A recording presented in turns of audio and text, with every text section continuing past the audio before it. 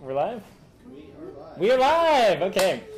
So we're broadcasting this like we always do. And welcome to Cake, everyone. Just to, I guess, yeah, as we always do, tell a little bit about what we're about before we start. Cake is started up at the first of the year, and basically we're really about providing down and dirty, actually useful techniques to improve your business. And we're doing it one topic at a time, week by week. We meet every Wednesday, and all of this is live streamed and then archived online, so you can access it. We're totally donation-based. We don't charge for anything. So if you haven't already, feel free to toss in some ducats over here, or online, you can also just click the PayPal donate button.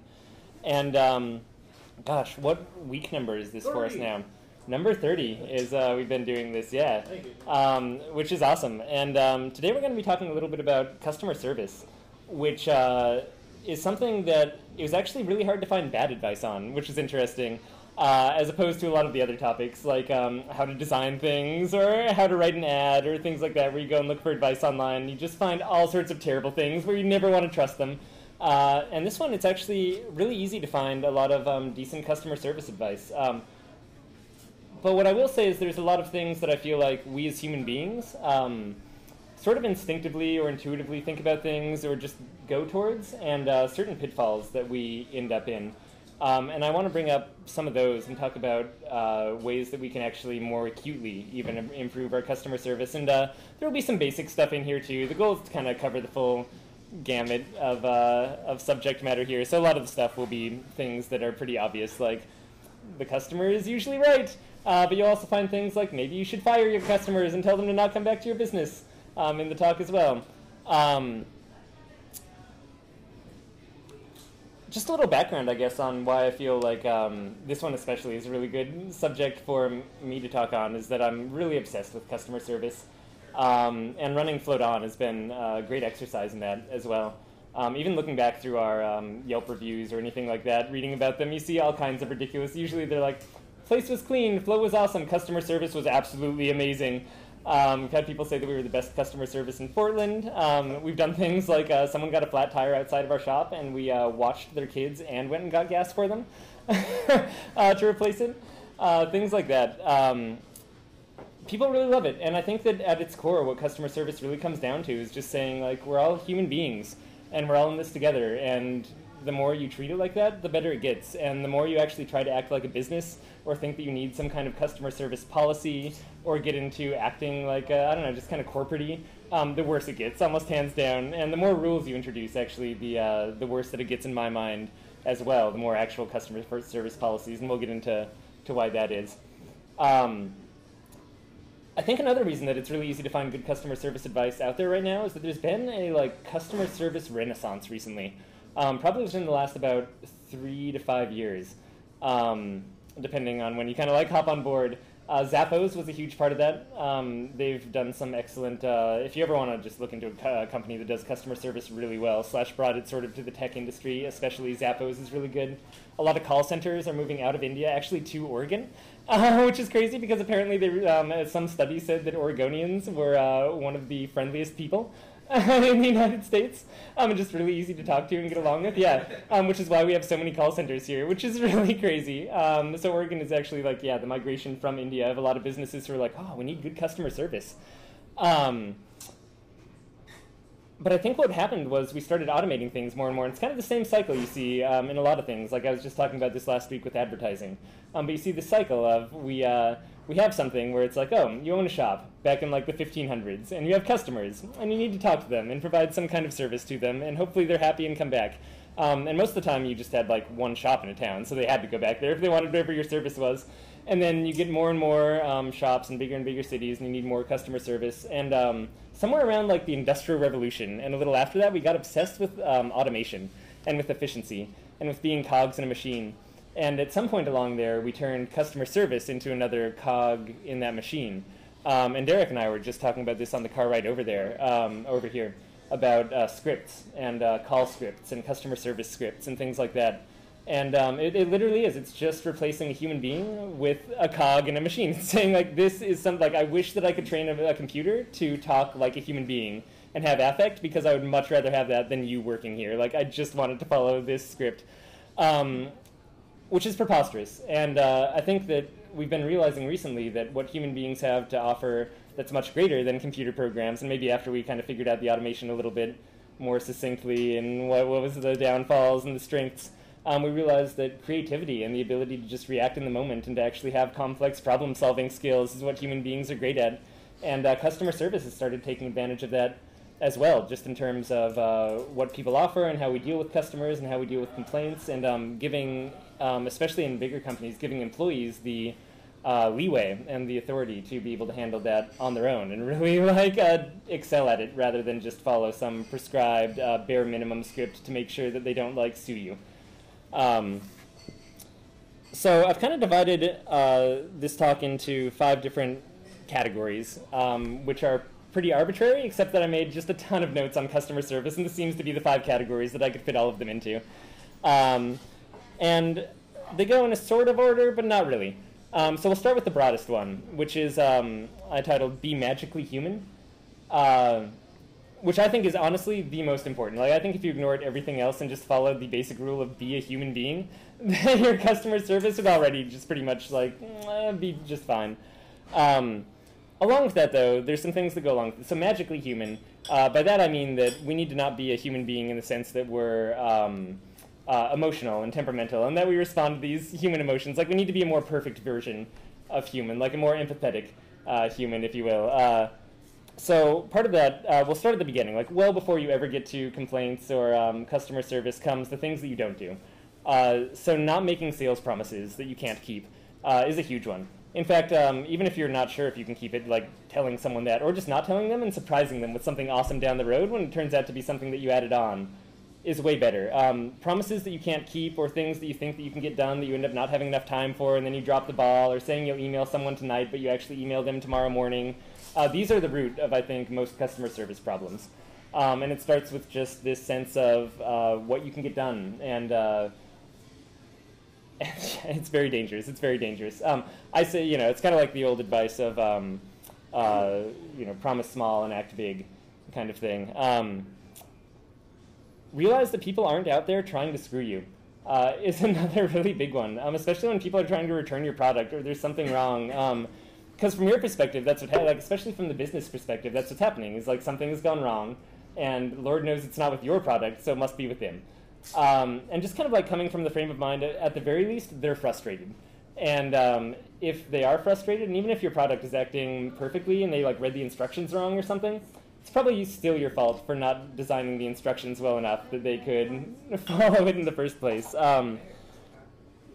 And people really aren't out to try and just steal your money. They're not complaining because they actually liked your product and they want their money back anyway because they just don't want to spend the money on it. And I guess that just requires a little leap of faith, and that's that whole human being part as well, understanding that these are other human beings out there too. They're not machines that are set on this screw your business mentality where they just trudge forward, taking advantage of everything they can. It's very rare that you run into someone like that. I'm reminded of high school Graham eating half of my fries at McDonald's and knocking them off the table because I found out they had a policy that they would replace all fries as long as they were half or more eaten. And I just did that for about 2 hours until they just gave me a giant bucket of fries and told me to leave. Right, so occasionally high schoolers are actually out to screw your business. But that's rare. It's rare that you find a high school Graham. Be absurdly nice and reasonable. That pretty much speaks for itself. Absurdly, I mean it. Actually just go above and beyond. We'll go and tackle that one down a little further. That goes into the extra mile category that I put down here. Being honest with someone, never be afraid, and this is a lot of this first category too, is a lot of stuff that you'll hear from standard generic customer service advice, but it's still very true and very important. Be willing to admit, A, that you're wrong, B, that you don't know a question, and C, that you'll look into it, make it right, and learn whatever it is necessary to continue on from there. You have a lot of luck with that. When people ask you something, especially if it's in your field of expertise and you really feel you should know the answer to this question, it's so much better to just be I don't know, but I will look into it for you. Or if someone says, can you do this? And you're no, I can't, but I will learn how, and I'll get back to you in a week. And from then on, I'll do that for every other customer as well. And that ends up working out really well. Once again, it's that human thing. If you don't know it, people will find out when they go and try to implement your advice and it doesn't work, that you actually did not know it and we're just bullshitting them. So I guess the other part of that is actually knowing your stuff. Recommend your competitors is the last one that I put in that category, and that's another standard one that you'll find a lot. But once again, it like ties into that base human instinct of we really don't want to do that. I think lots of times. At least I don't. Like I fortunately have just ingrained it into my into my business being that I will do that if I can't help them, or if there's something where I actually think someone else could do it better, or whatever it is.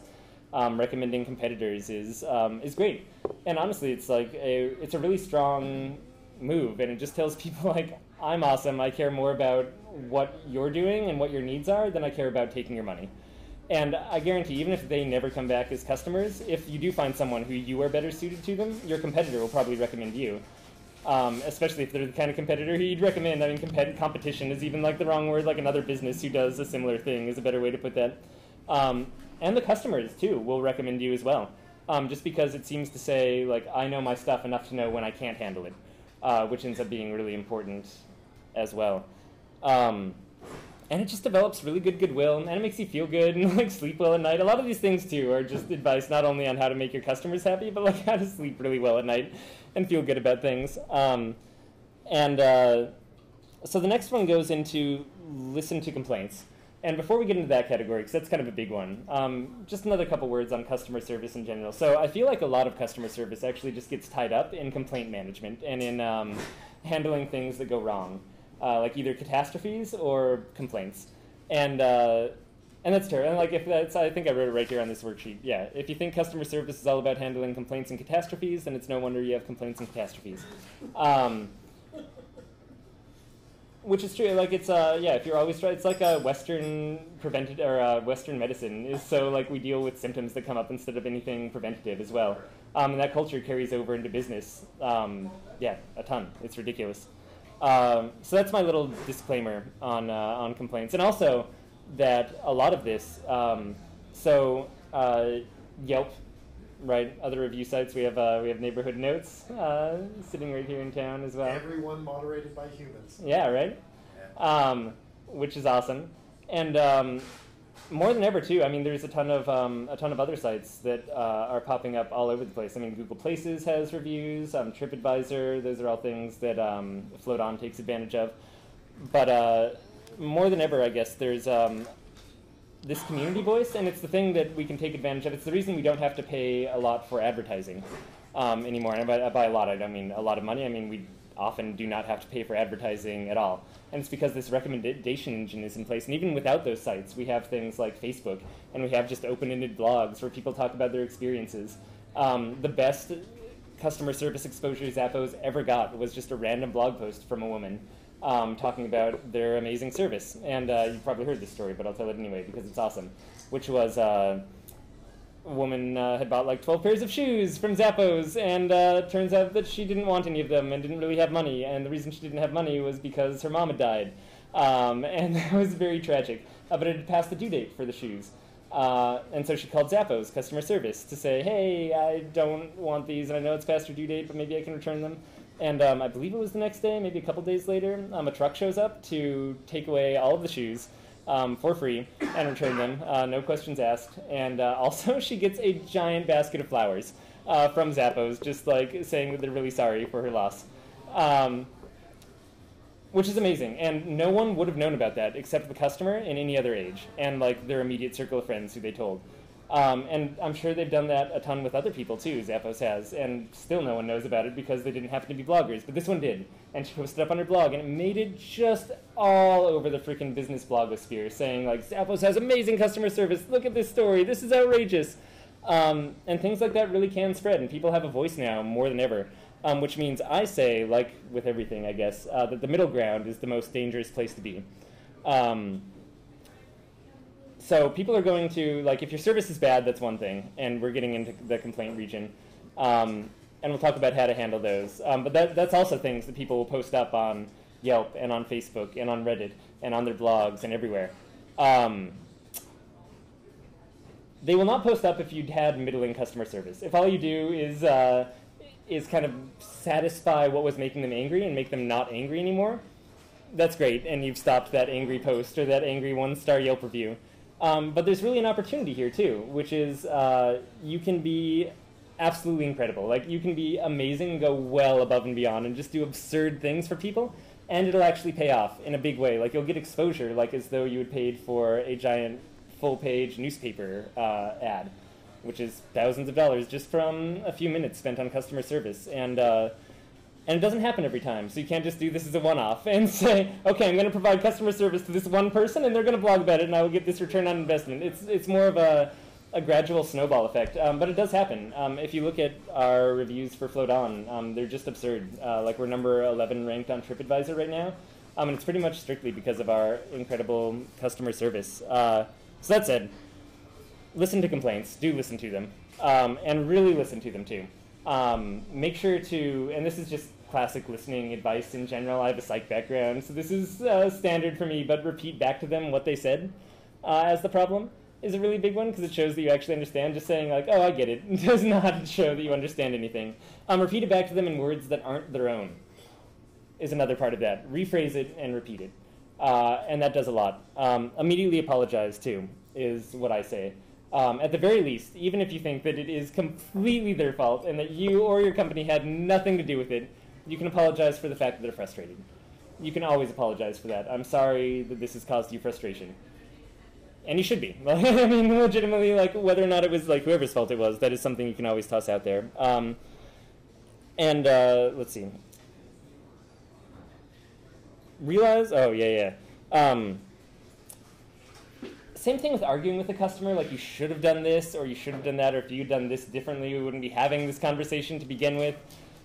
Just don't do it. Don't do it. Never. It's never a discussion worth having. Like, even if you know that it's their fault, just pretend that it's your fault. And if it's required to admit that they did something wrong to fix the fact that it's going wrong.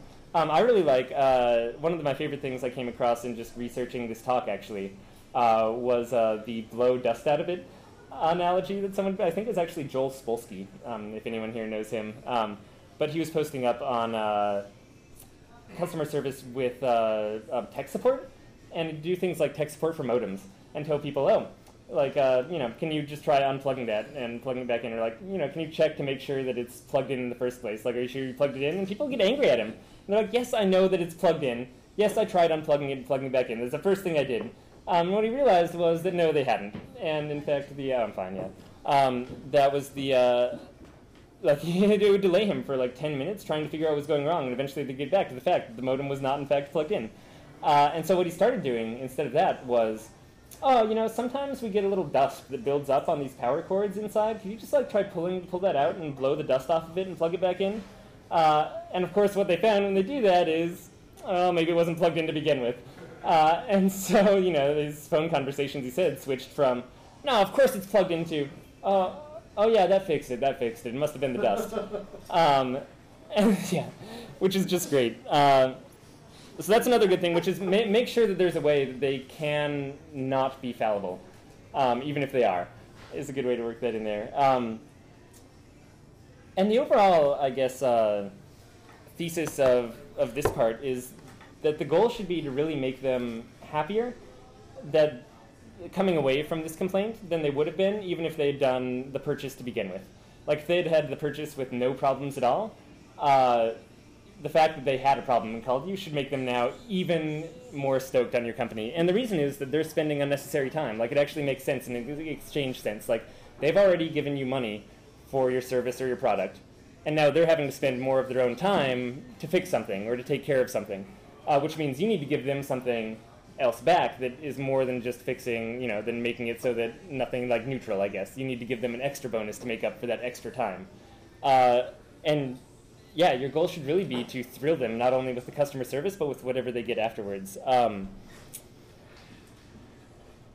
And we'll get into that a little bit too with the set up your front line and follow-up categories. So providing a way to get feedback is also crucial for this, not just for complaints, but for other things. Because a lot of people, even me, I'll go home and be like, I'm going to send a letter to that company, and I never do. And I just kind of go home and, like, I don't know, end up hanging out and, like, having a beer instead. And I'm like, oh, maybe I wasn't that upset about it. But people do have things that are going wrong. You won't get a lot of those until you reach this climax point. And the reason for that is a lot of the reason I also hate the middle ground, which is you have If you look at reviews on Yelp for businesses, they go in a giant trough. And almost any review site you see they will. There are more 1-star and 5-star reviews pretty much than there are anything else. And then it goes to like 2 and 4 and then down to 3. The reason is if you just have a mediocre experience somewhere, you don't feel like talking about it. Like, everything was okay. You rarely have like this emotional urge to get that out of your system. If something is going awesome, you're like, yes, like absolutely. I want to like show the world how awesome this company is. And even more so when something is going absolutely terrible, you definitely want to tell them because you're furious and pissed off. But that's when, like, at that point, the problem is already so great that you've really started angering customers. So providing a way to get feedback early on ends up being super important, just for making sure you don't get to that critical mass point or that critical anger point, I guess. If you catch them when they're at like a 3 and they tell you why they weren't at a 5, then you can start fixing things before you get down to that one category, basically. And that can look like anything. The best schema I've seen for any sort of website optimization was just a little text box at the bottom that said, like, how can we improve this page? Like, having problems? And they just started taking everyone's advice, and that ends up being a great way to improve almost anything. And the key to that was it was at the bottom of every single page. It wasn't buried inside a little help link, or it wasn't buried inside a contact us, inside a, here's how we can fix our website. Every single page just had that written directly on there.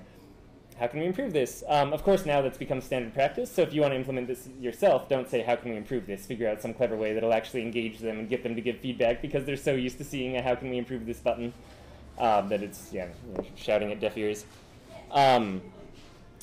It can be, so we started putting out, when we first launched Float On, we put out some crayons and a drawing book as our feedback book. And we actually just stopped that when we realized, A, that we got to talk to our customers very often afterwards, and they just kind of tell us what was going on, what the things that they loved and the things they didn't like, just in conversation, which is really nice. And also, the book, they would just start drawing pictures. We ended up with a book just full of drawings afterwards, which was good feedback, I guess, but not actually useful in that sort of sense. But it can be something as simple as that, and I think the more casual you make it, the more open people are going to be. And the one thing I'd say is having an anonymous source of feedback is also really important, because some people just don't feel comfortable talking about things. And the last thing I'll say on listening to complaints is consider firing your bad customers. And it depends on the type of business that you run. But this got a lot of publicity recently.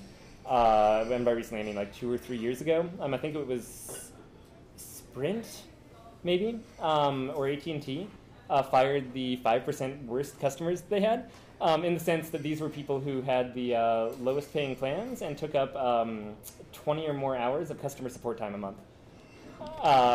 Yeah, which was maybe in like the lowest 2% or something. It was ridiculous. They were just like on the phone, taking up all of this time that the business had to pay for, and eventually they realized like it was literally just costing them more money to have these customers than to not have them. And so they booted them, and they sent out a letter to all of them, and they canceled their contracts in like 3 months, and said like, okay, your contract's going to terminate. You'll have to find a new cell phone service. Like, we're just firing you, basically, which angers a few people, but in the grand scheme of things, it also lets you provide that much better customer service for everyone else. And there are people who really are just complainers. And when you get to a business that is big enough, like AT&T, where you have millions of users, firing the worst people of your customers can actually do a lot to improve the lives of all the rest of them. You have to be careful about how you do it. They got a lot of flack for different parts of that.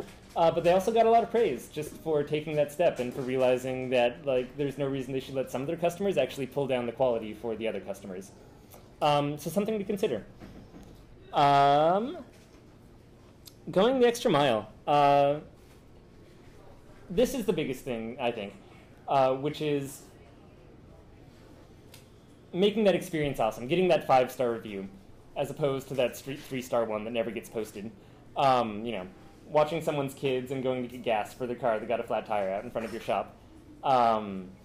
Just giving full refunds for like the smallest complaints. Things like that really transfer well. Anything that you can do. We ended up going over to tea at one of our customers' houses and helped them like lift a bird bath up on the. She's like this nice, I don't know, how like nice old lady who's pretty much the float space grandma, and like helped her set up her like bird feeder and stuff like that, which is great. And that just turns into more and more stories. So There's a few things with going the extra mile, though, that I would like to point out, other than just like, okay, go out and be awesome, because that's really bad advice. So reward your loyal customers, not just your new ones, is a huge part of it. And this is one of those human instinct things that seems really contrary. Like, we see a lot of sign-up bonuses on things like cable TV is a perfect example of people who need to reward their regular customers rather than just their new ones. But you see a lot of sign-up bonuses, or a lot of like 50% off for your first time, or a lot of things like that.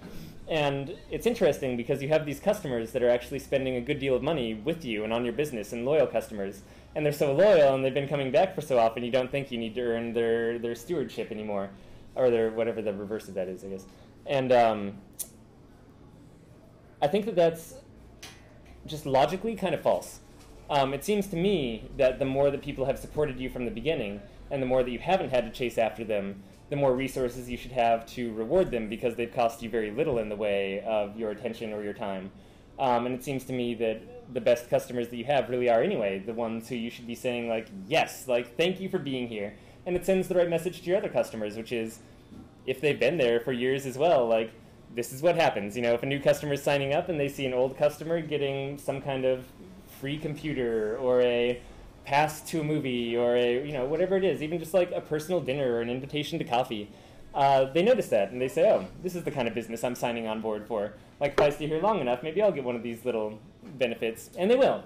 And that's the good thing, you know, you're not like tricking people into that. It's like, no, we actually do just reward our loyal customers. If you are one, we will reward you. Spending an extra 5 minutes on your work after you've done it for each customer is a big one. This one I picked up from a blog post way back in the day. I don't even know where I stumbled across it, but it was a bicycle repairman who, after he'd finished whatever the repair job was for each bicycle he was going through, he literally just spent 5 minutes doing something else. Like something else to nicify the bike, whether it was like oiling everything, or maybe he'd like, tear out a single brake cable and like line it back in because he's a bike repairman and he can do that in 5 minutes. And people would notice, and he'd be like, oh, I just did this thing too that you didn't even ask for and I didn't charge you for. And that extra 5 minutes ends up really paying off over time. And that just alone, like 5 minutes is kind of nothing in the course of a day. And if you have those kind of, like if you're doing, you know, thousands of transactions a day, then figure out how to make your automation for that. Like if you're doing online sales, figure out how to make the automation add in that extra 5 minutes for you, or something that you know your customers will like. And I think that's really rare. I think more often we have enough customers in a single day that we really can actually pay attention to them, and that 5 extra minutes really does make that difference. The worst thing, in my mind, that you can do is something begrudgingly. Like, if you're going to give a refund to a customer and you have to do it begrudgingly, and you're like, okay, I guess we can refund that money to you for this movie that you hated. That's terrible. Like, if you're going to refund the money anyway, like, at least be happy about it. Say, you know what?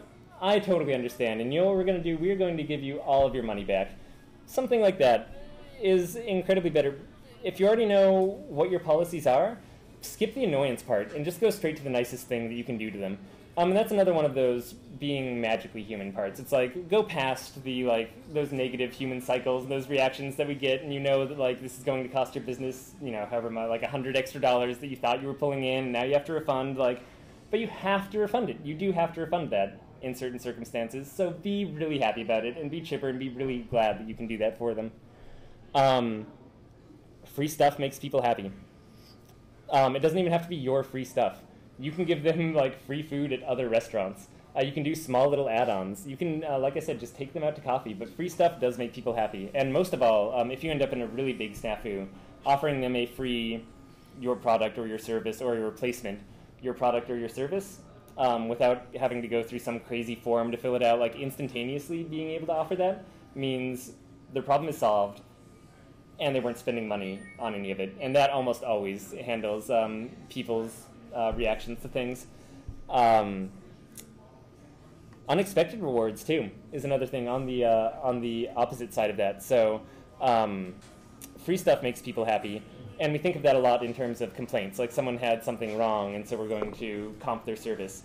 But free stuff makes your regular customers happy, too. Sometimes it's nice to just send out free things to people who, once again, I say send it out to your best customers. Or send it out to the people who you just had a good conversation with one day and you really clicked with. But giving someone something extra, even if it's, just a coffee, or even if it's a letter or an email, that costs nothing. and ends up being really meaningful to some people and just shows that you actually cared and that you were paying attention, that you weren't just talking to them to try and get another buck out of them. It's like, hey, just to let you know, blah, blah, blah, blah, whatever it is that you want to say. So that's what I mean when I say to go the extra mile, to qualify that a little more than just be outstanding or be amazing. And the last thing I'll say for that is it's not always possible to go the extra mile. Like, we run businesses, it's crazy, you barely have enough time in the day anyway. But I think every once in a while, regardless, just go balls to the walls for one of your customers and do something outrageous for them. And it makes you feel really good. Like, take extra time to, like, if you ship out an internet product every single day, take extra time for one of the packages to, like, hand paint it and write out a little personal note saying you're, like, the business owner and you just really hope they get this and let you know if there's anything wrong. And you just, like, package it up really nice, you know, send it off. And it feels awesome, and you know that they're going to love that. So even if you are totally swamped or totally pounded for time, every once in a while, just do something outrageous. Well, I find that it's really just saying yes in my mind to those inner monologues or conversations I have where I say, wouldn't it be awesome if I did, like, wouldn't it be awesome if someone just was able to, and usually we're just like, yeah, that'd be awesome. And every once in a while, yeah, follow up with that. Setting up your front line is another one of my big categories. And by that I mean mainly the people who are going to be interacting with your customers, whether it's, and not even necessarily the people, it can even be copy on your website. Whatever it is that the customer really is going to be interacting with, you need to make sure to establish and set up properly to make sure that this customer feedback loop is actually going well. So this is where you really get, I think, into interesting business decisions too. So apologies if people don't have employees, because I think this is really where you get into the cool setup. So enabling people on the front lines to have authority and make their own judgment calls ends up being critical for this. I find, actually, that the more policies you set and the more rules you put in place, the less likely you are to have good customer service. And it's because you're assuming that people's complaints are the same. Like, by trying to prescribe the same solution or the same thing that you say after every checkout or anything like that, what you're really saying is your business, your business and my business is the same as everyone else's. I am a cog in a machine, and you are a cog in our money-making machine that is this business, which is no good. And so how do we enable people on the front lines to have authority and make judgment calls? I find a really easy way is to just lay out a set amount of money that they can spend to fix a problem, or a set amount of procedures, saying, like, so for instance, at Float On, our first step whenever anyone has any complaint about a float is to offer them half off their next float, to have them come back in. And if that doesn't seem to make them happy, then we just offer to give them a totally new free float. And if that doesn't happen, then we offer to comp the float that they just had. And if that doesn't happen, then I think it goes into comp a float plus a new free float in the future, just so they can come back and try it out again, but we rarely get to that point. We also just have a budget of $10 a week that people can spend on customers. Is that what it is? That was $5 a day. $5 a day?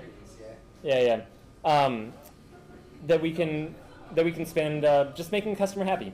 If there's something that you think needs to be purchased from the 7-Eleven next door to our shop where the customer's like, no, I really wish I had some gum when I got out of my float, our employees can go do that for them and just get them gum, and they don't even have to ask us for permission. They can just write that down, and that's covered in our policies. So the more you set up good systems like that, where you have, I guess the rules that you have in place should really be what people are allowed to do, not what they're not allowed to do. Like, yes, you are allowed to give out free floats. Yes, you're allowed to give out half-out floats. Yes, you're allowed to just spend money on customers for no reason and buy them things. Treating your employees well, too, makes a big difference. If your employees are unhappy to be there, like, your customers are going to be unhappy to have them as employees. And if they're happy to be there, I think they really do a lot to want to support the ethos of the company, especially if you're saying, my company values customer service. Your employees should really embody that as well. And the more they believe in your company and actually believe in what you're saying, the more they'll work to do that. It's amazing how much people, when they trust you, really want to uphold that and really want your company to have this good face name, and they'll do things that you didn't even realize are possible with customer service.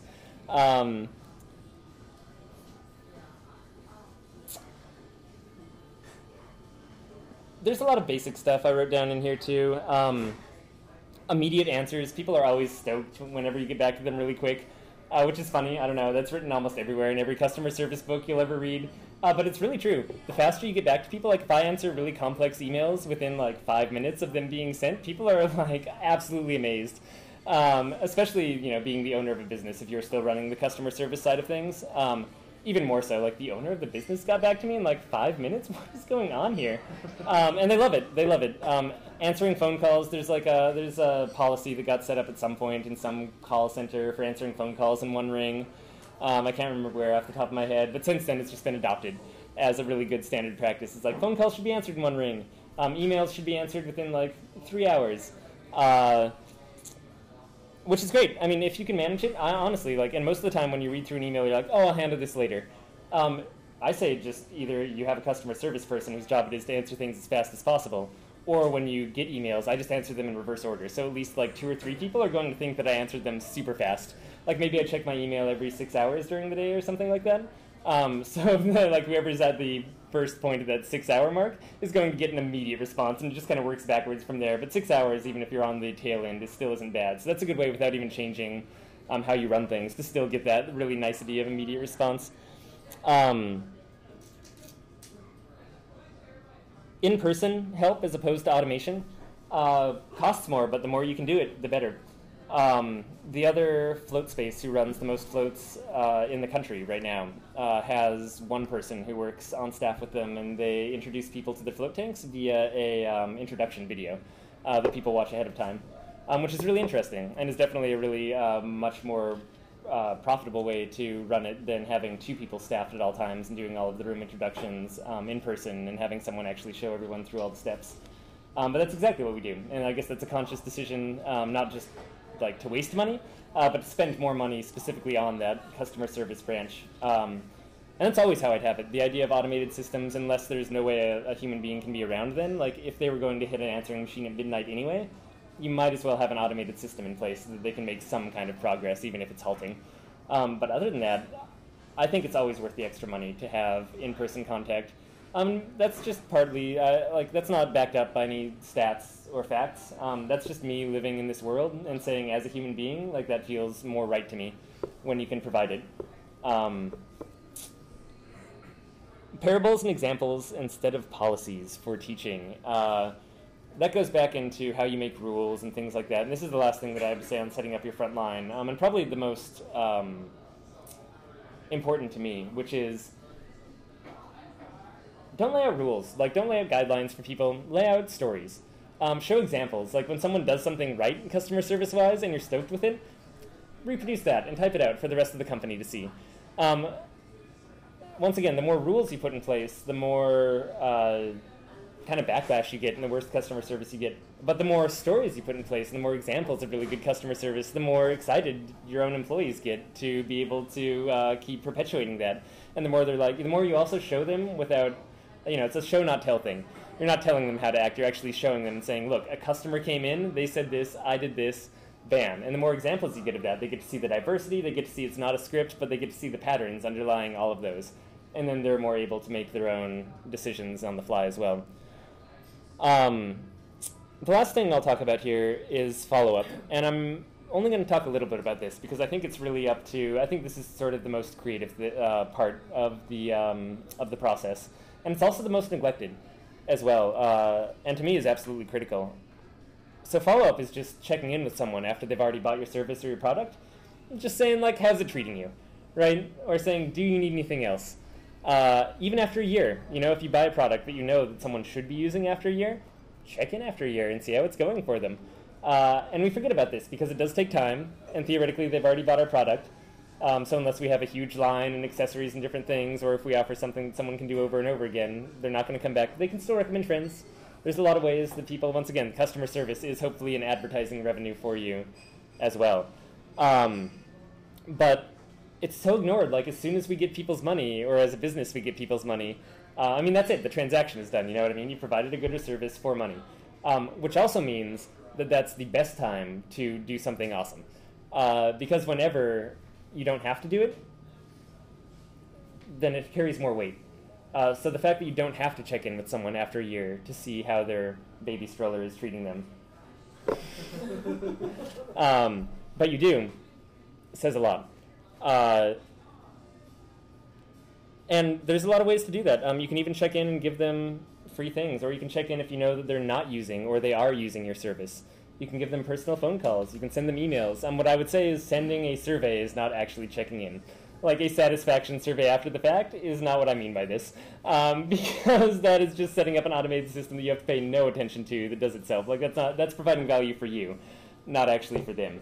That goes back into the listen to complaints category. Like having feedback things is great, so you can get that feedback, but that is not actually follow-up. Follow-up is a personal phone call, or it's even a personal email, or it's sending them something else, saying like after a year we find some of these wheels break down. Here's another little set of wheels, like just in case you're running into that problem. Stuff like that goes a long way too, and they're like, there's no reason that person should have remembered me. But they did, and that makes a difference. And so, we're just about to, I keep meaning to do this, it's actually really bad. This is an example of getting carried away with business and not being able to implement all the crazy ideas you have. But for a while I've been wanting to call people after our floats, like 2 days afterwards, just to see how it's treating them, especially people who we've had good conversations with. We just haven't so far implemented that one. But I'm really excited to, and when I do, I think it'll be awesome. So that's just a little kick in the butt now that I have this on recording to like actually implement that policy. Okay. Yeah, right. Several check-ins can also be good, is the other part of that. It really depends on how long that you plan on having them use your service. Veterinarians are great at this. They will send you, dentists too are really good at it, but that's because you have a regular checkup thing, so you don't treat it as like this kind of thing. You're like, oh, you're trying to get business from me. But really there's no reason to send a type of dentist check-in, but just for the hell of it, to different customers as well. Say, big purchases like a car or something like that, people are going to be using for a while, even like a backpack, which isn't as big a purchase, but people use backpacks for a long time. These sandals last me an average of 3 years. I just got a new pair. And I wear them every day until the weather doesn't permit. But I've never gotten a letter from Rainbow Sandals saying like, hey, how are your sandals holding up? They do, however, have an awesome policy that if you wear through any part of this, they'll just send you a replacement sandal. No questions asked. Yeah. So if you wear through any 3 layers of these before you wear through like one of the other parts of the layer, free sandal.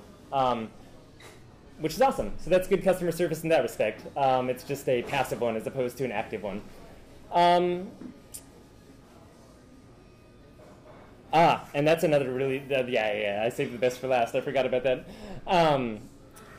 This is like a little business hacky thing that I really love, which is once you get feedback and once you have that feedback cycle going and you're actually checking in with clients to see what they recommend or what you think you could improve about your business, keep a log of that and keep who recommended what. And when you just happen to change anything, like because you wanted to do it anyway, because most of the suggestions you get you've already thought of and you just haven't had time to implement anyway, you know what I mean? But when you do finally change that thing, send everyone who made that suggestion a personal email and say like, hey, thank you so much for your suggestion. Just letting you know, we changed this and like we're really glad you brought that to our attention and now it's different. Which is awesome. And people love that. They're like, you literally changed your business because of my suggestion? You're like, yes. Because of suggestions from people like you. That's not what you say. That's not what you say. But that's actually one of my favorite things to do, is to check back in and let them know that their feedback actually had an impact on how our business is operating. And so just to kind of sum everything up as the end of this little presentation, be magically human, listen to complaints, go the extra mile, set up your front line, and follow up. And that was the 5 categories I came up with. And once again, the middle ground is the most dangerous place that you can be. And I mean, I guess being a terrible, terrible business is the most dangerous place you can be. But for most of us that are running businesses, the middle ground is the most dangerous place to be. And so push it out of that. Go to the extreme, do incredible things, and let that whole social loop actually carry you forward and let people tell your story about how awesome you are.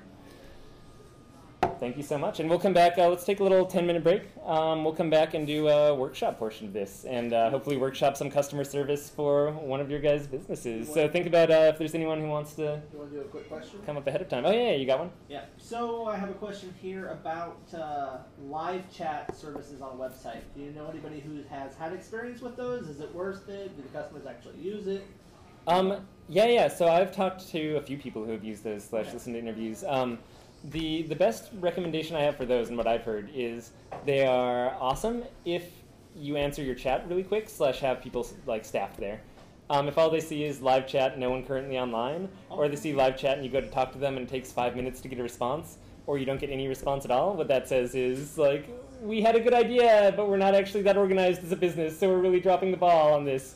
So yeah, as long as it actually works, and as long as you can get back to them timely, and the people who are answering that aren't an automated service, like there's a lot of free services you can get just to set up that chat within your website.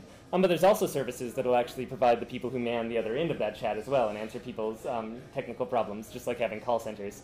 And I would say that is much less effective. If you actually have one of your employees, or you're just sitting at the computer doing background work anyway, and you turn on your little like chat assistants and your customers can contact you, that's awesome. And from what I've heard, it actually makes, especially in like software type things, makes it seem much more personal and really helps out. Yeah.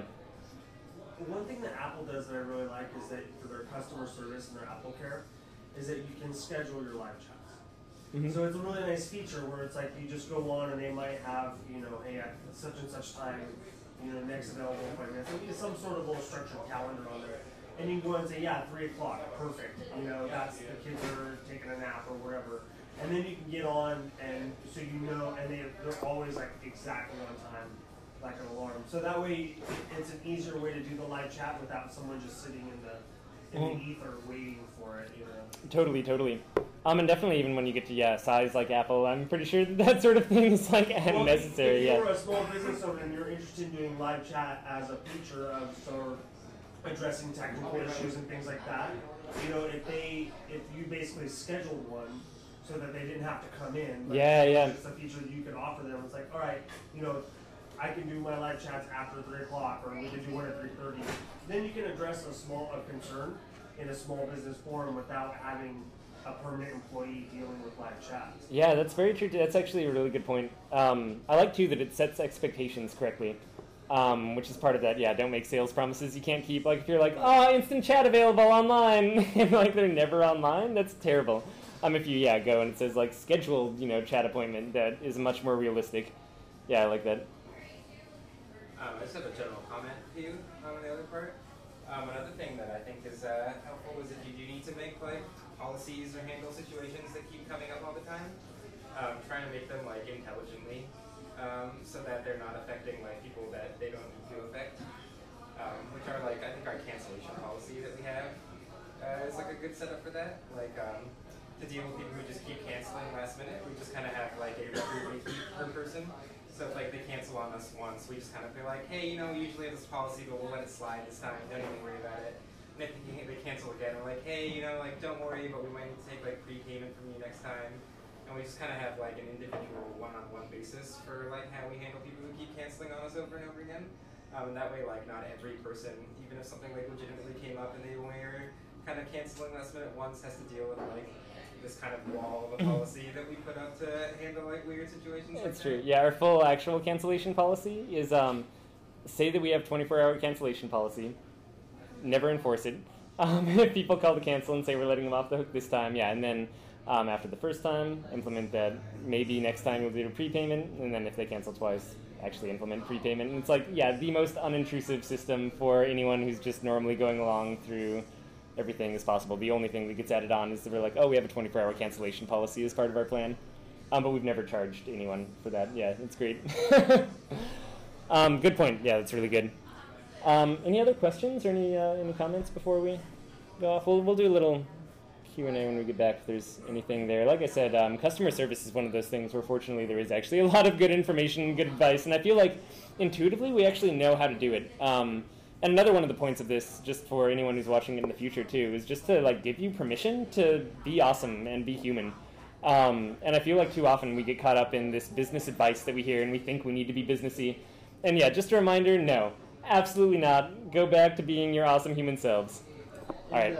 I'll just wrap up with saying if you want a collection of stories on how to be over the top and awesome, Gary Vaynerchuk, who's well known for taking customer service to the internet and being over the top. His recent book, The Thank You Economy, tells you pretty much how to be awesome in the digital age and be proactive with your customer service and wowing them before they even really buy from you. So that's the recommendation. Really good book I read. Awesome. Now we'll be back in about 5 minutes. 10? 10? Yeah, what time is it? I think we have 10. All right. Yeah, we got 10.